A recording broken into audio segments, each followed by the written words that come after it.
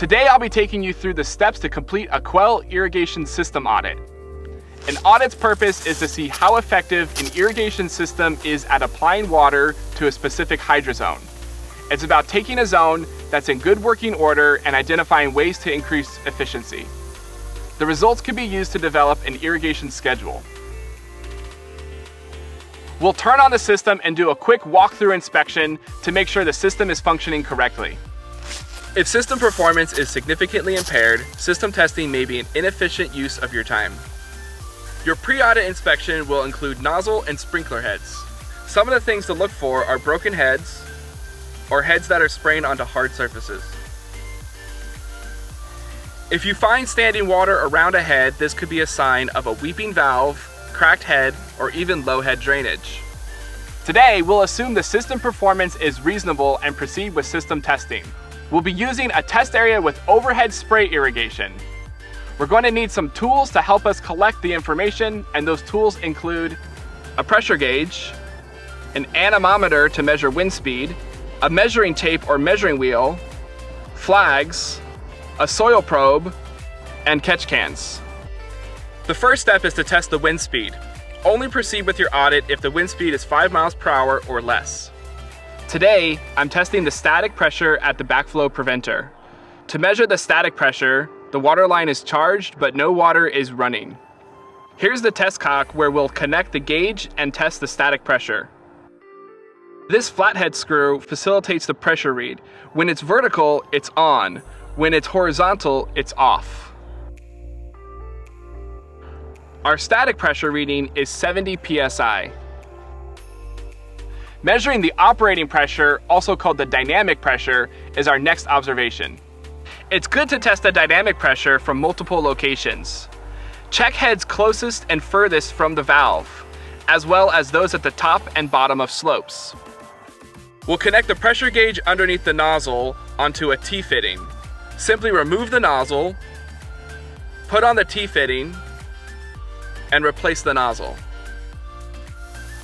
Then turn on the zone and record the readings on the pressure gauge.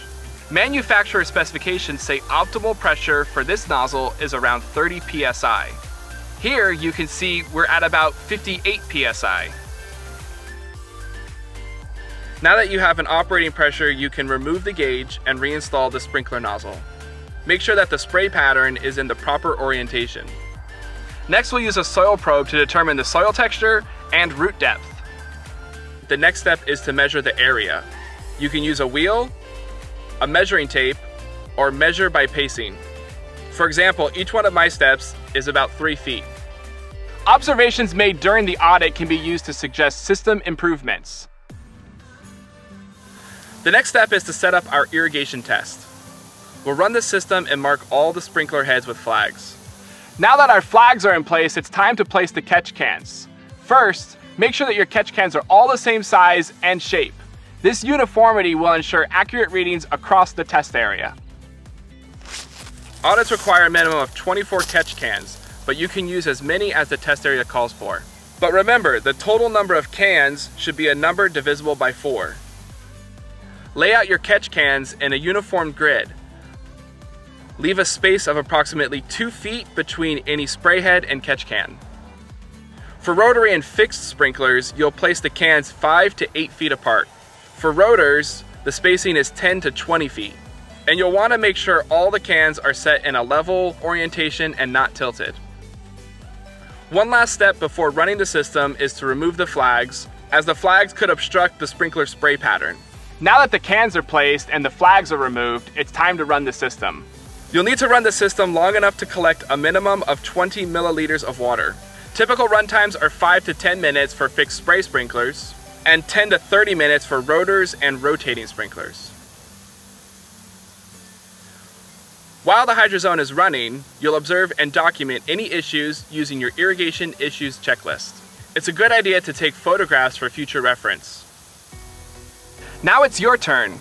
We'll replay a short segment while you look for inefficiencies and record your observations. Write down any issues you find on your checklist. The checklist will help you communicate issues and repair priorities to the property owner or manager.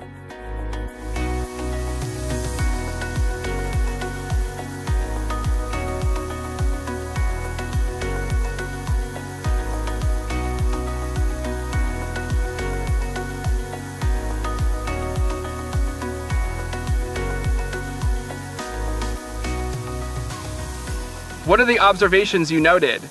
Did you find 3 to 4 things that might be wrong with this zone? Any tilted heads affecting water trajectory? What does the hardscape around the irrigation area indicate?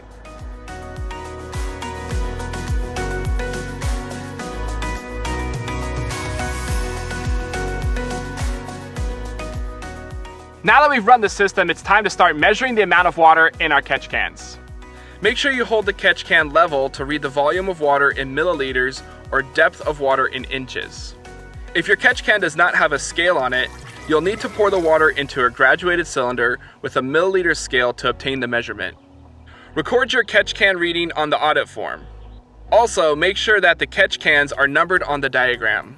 Once you have all the volumes recorded, the collection part of your audit is complete.